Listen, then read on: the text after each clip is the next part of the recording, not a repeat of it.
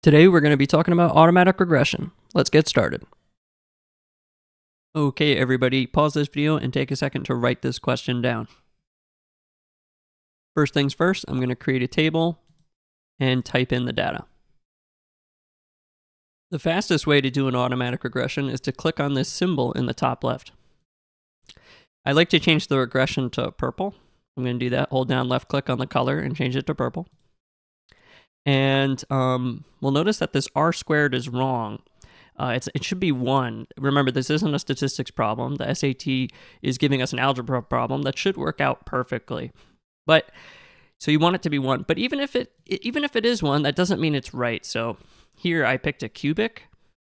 But really this question was asking us about a quadratic. So let's click on quadratic regression. And how about we click on this little magnifying glass to zoom fit our data. And we can see these 3 data points. The function goes perfectly through it, so we did a good job.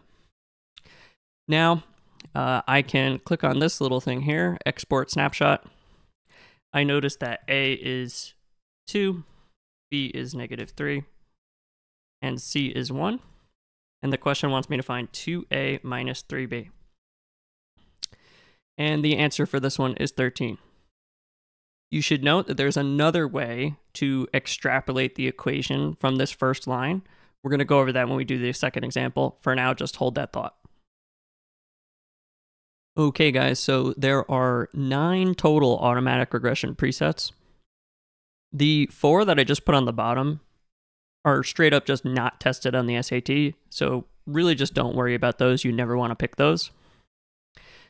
Next, there are 5 that you might want to be concerned about, and I thought I should go over them because Desmos doesn't really do a good job presenting this information to you.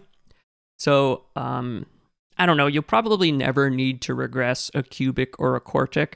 I would just be really familiar with what these top 3 do. So, linear does slope-intercept form of a line, y equals mx plus b. Quadratic does standard form of a quadratic, y equals ax squared plus bx plus c. And exponential does y equals a times b to the x. Especially if you regress lines or quadratics a lot on the test, this could save you a lot of time in a pinch. However, you're still going to want to know how to regress manually. And that's because there are many types of equations that come up on the test where regression is useful. I just put a couple examples on here, but really the College Board could give you almost any equation, and you really want to be able to know how to regress any equation you could think of. Really common one is vertex form of a quadratic. If you go to do the quadratic regression, it's just going to do standard form as we just talked about. So I would still review that previous video that I made that goes over how to do the typing by hand, just in case you need it. I think knowing both ways is really helpful. Okay, everybody, take a second to pause this video and write this question down. Okay, everyone, so remember what I said about how there might be an issue with how we were extrapolating the equation before. So let me show you what I mean. So let's click on the automatic regression and let's do exponential regression.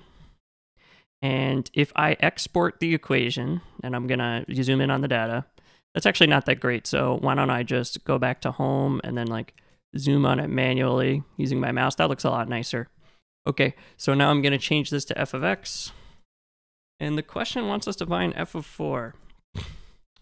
And it won't let me get a fraction. And that's because the answer to this question is a fraction. And you'll see they didn't give us the exact repeating decimals. They just used approximations. So that's going to cause a problem. So let me show you what I think you should really do. So what I suggest you do is you click on these 3 dots right next to the drop-down menu, and then click Export as Custom Regression. And then I don't really care about this green line here. I can hide that if I want.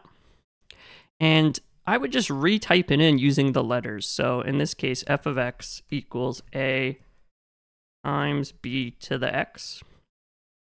And this will use the exact values for a and b. So watch, when I type in f of 4, I get the exact answer, which is 57ths. So just be careful. I would just take that 5 more seconds longer to type it in if you expect there's going to be any decimals or messy fractions. So here's a quick recap of what we learned. Can this save you time sometimes? Yeah. Should you still learn how to type regressions manually? Yeah. You should learn what linear, quadratic, and exponential presets do. And you can use the feature Export as Custom Regression for more precise answers. Okay, everybody, that's it for today. If you need tutoring, my website will be linked at the bottom of the description. And like and subscribe if you think I can win this game of Pong. Peace.